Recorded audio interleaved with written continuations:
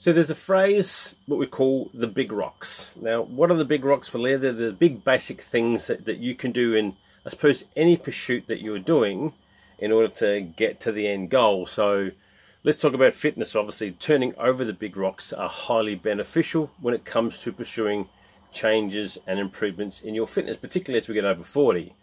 And off the top, there are 5 reasons why. One, it's the efficient use of your time and energy. In other words, you focus on the big rocks. They allow you to prioritize what is the most impactful factor in your fitness journey. What this also does is it helps save you then time and energy by avoiding any unnecessary distractions or stuff that is less effective.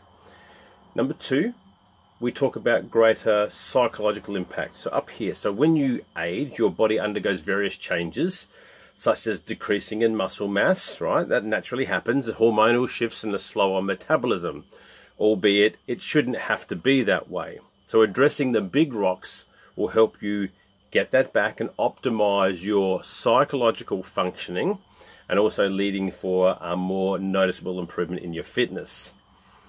Thirdly, let's look at the overall health. Big rocks encourage us to look at things like lifestyle factors because they have a profound effect on our overall health, not just the fitness thing. So when we prioritize those factors, such as we're getting in our nutrition, we're doing getting the right sleep, we're managing our stress, we're looking at things like preventing chronic disease, you know, the diabetes, the hypertension, the stuff that happens to us as we get older, we then promote a longer term view of our well-being and therefore reduce the risk of those age-related health issues. Fourthly, look at prevention and joint health. Over 40, the risk of us with injuries and joint problems seems to increase. It's what I simply call the slip, the trip, the break your damn hip. When we focus on the big rocks, such as proper form, mobility training and stability training and adequate recovery, we help minimize the risk of that injury.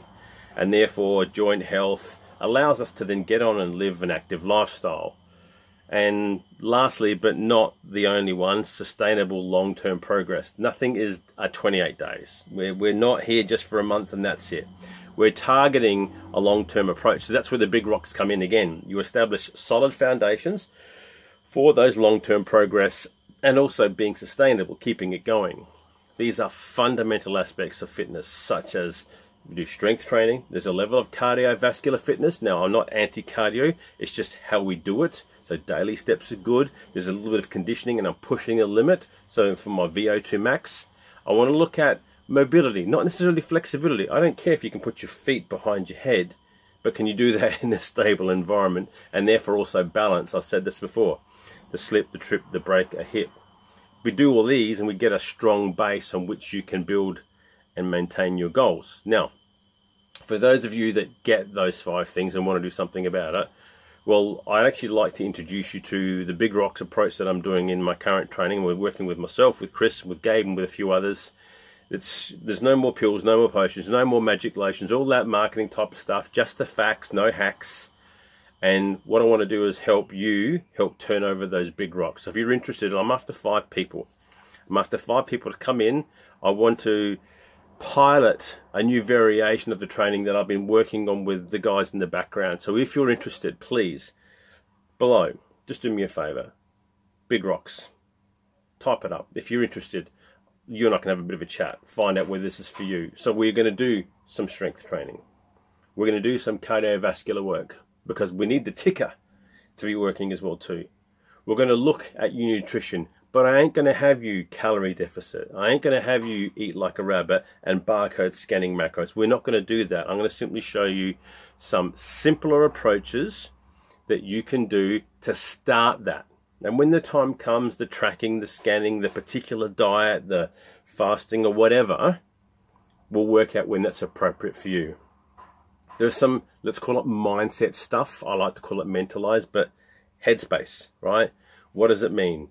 Can you do it every damn day? And I don't mean a 90-minute workout every damn day. I don't mean smash yourself every damn day. I simply mean, can you progress forward every damn day? If you're interested in that, then simply Big Rocks goes down below.